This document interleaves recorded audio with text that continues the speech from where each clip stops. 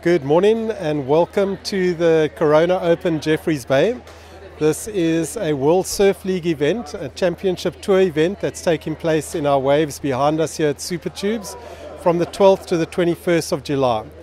On behalf of Cocha Municipality, I'd like to welcome not only the surfers and the World Surf League, but all the holiday makers and tourists that we're getting into town who will be coming to watch this magnificent event.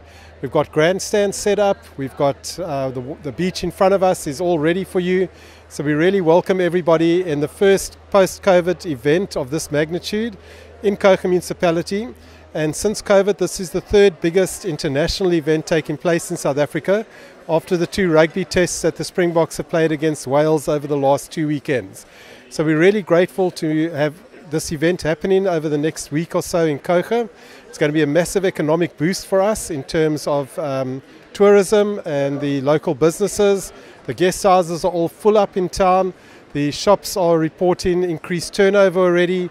Restaurants have been busy, so we're really grateful that our town and our economy is going to be boosted through this event.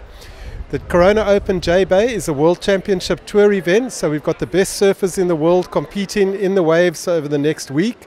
We are really excited that for the first time ever, we've got a local surfer from Pelsrus, Jose Faulkner, who's going to be competing with the world's best surfers. He got awarded the wild card from the World Surf League. And we've also got Matthew McGillifray, another local surfer, who has gone through the ranks and qualified for the tour. He's going to be surfing, and I believe he's going to be in the opening heat of the Corona Open Jbay. So as soon as the event starts, Matthew will be surfing first. So really encourage all the locals to come down and support our local surfers, and hopefully we'll see one of them win. We've also got Geordie Smith, another South African surfer in the event. He's a prior winner of the event. So we're really hoping for a hometown victory this time round. So we'll see you on the beach of Jeffreys Bay for the Corona Open Jbay.